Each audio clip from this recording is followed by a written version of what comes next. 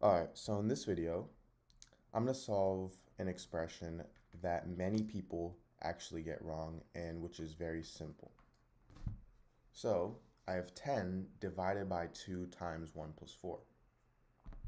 And for those of you who actually want to solve this, I have 4 answer choices. So I have A, which is 1, B, which is 9, C, which is 25,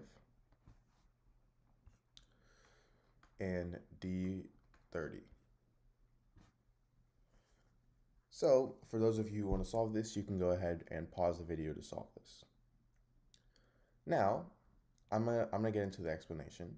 So, to solve this, we're going to be using order of operations. And for order of operations, we can use the acronym PEMDAS. So, we go from left to right here. So we first start with parentheses.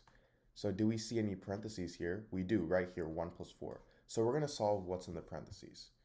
So now I have 10 divided by 2 times 1 plus 4, which is 5.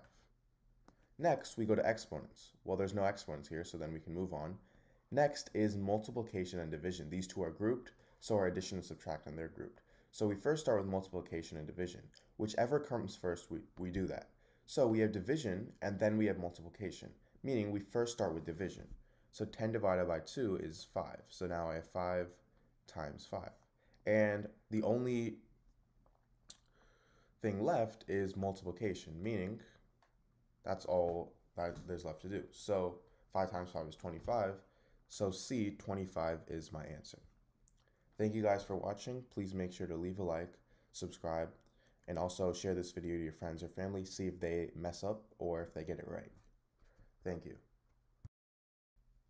Alright, so in this video, I'm going to be solving the equation 25 to the power of x minus 20 to the power of x is equal to 16 to the power of x.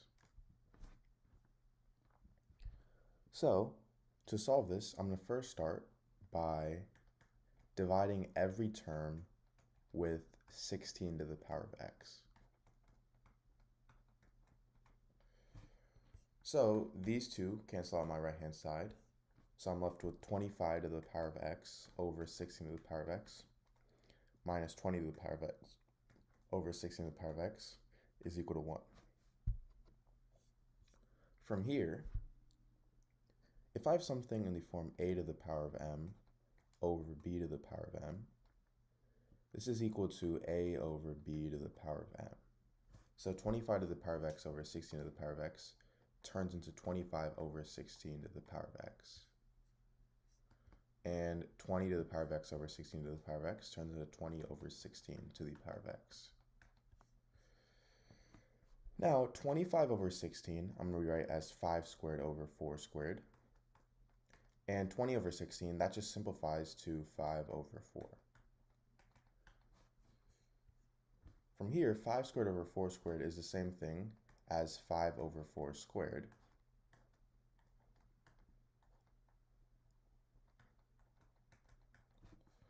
And now, if I have something in the form a to the power of m to the power of n, this is equal to a to the power of n to the power of m. So 5 over 4 to the power of 2 to the power of x turns into 5 over 4 to the power of x to the power of 2. And from here, I'm going to let 5 over 4 to the power of x equal to the variable y. So now I have y squared minus y is equal to 1. And this means that y squared minus y minus 1 equals 0. So I get two values of y. If I plug this into the quadratic formula, I get y is equal to 1 plus the square root of 5 over 2, and y is equal to 1 minus the square root of 5 over 2. So recall how 5 over 4 to the power of x is equal to y. Well, if 5 over 4 to the power of x is equal to y, we can't make this equal to a negative number because you can't take the power of a positive number and make it equal negative. So this is my equation here. And if I take the log base 5 over 4 on both sides, I get x is equal to log base 5 over 4 of 1 plus the square root of 5 over 2.